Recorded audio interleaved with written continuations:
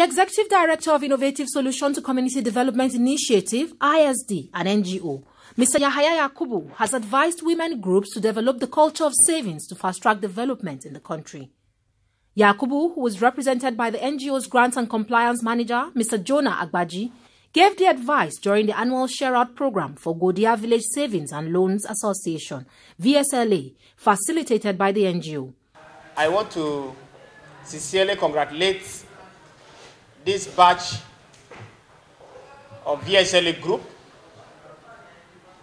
who had been able to utilize the little resources given to them. We have several groups in different communities, but this group have been able to put it to us or convince us beyond doubt that though the money given to them is little, but that they can make out something out of these little funds. And putting their heads together to manage it over a year, to the extent that they are having a savings for sharing out today. I want to congratulate you. Thank you very much for your effort. And I strongly believe that other groups should learn a lesson from what you have just done. Thank you very much. Similarly, Mr. Abdul Rashid Shaidu, Senior Program Officer of ISD, while enumerating the processes of the share-out, said that the NGO was created to provide empowerment for women and youth groups to make them self-reliant. We have about 5 groups, different groups. This is the Godia group from Angwaka Stinawa in Maraba, Karo local government of Nasarawa State. Yes, Maraba Guruku. So, they are doing their share out. They have been saving since this COP year, and the cycle of their saving has come to an end, and they are doing their share out today. What they did is to enable them to have the caregiver should have access to emergency fund when there is an emergency need. When there is a need within the household, like such as school fee, payment of medical bills, food security, and the rest. For her part, the Finance and Administration Manager of the NGO, Princess Ayomide Akinwale, made a donation of additional 100,000 naira to the group. She advised the women to be independent and resourceful and to concentrate more on good investments rather than frivolities. Anywhere I see women winning, I'm always very happy. You understand? Because I used to say something, gone are those days that women are liabilities to their husbands.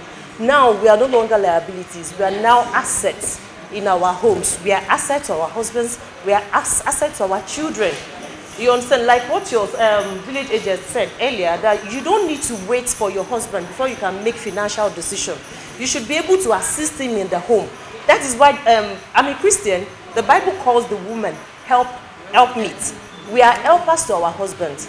We are not there so that we can wreck them. You understand? We are there so that we can uplift them, so that they can be better in the society. And please don't forget why you are a woman. You are not just a woman. You have power within you. You understand? You have the ability to make money. So please make that money. And as you're making money, save your money, just like you have done today. Continue to save your money, invest your money in good businesses, and don't spend your money on parties and other things like that. Do you understand? Don't do unnecessary or unhealthy competition with anybody. In his remark, the Director of Social Service, Karu Local Government Council, Mr. Mustafa Issa, commended the women for their effort to make life better for themselves. If other women and youths will be like them, I don't think we will be relying on government for everything.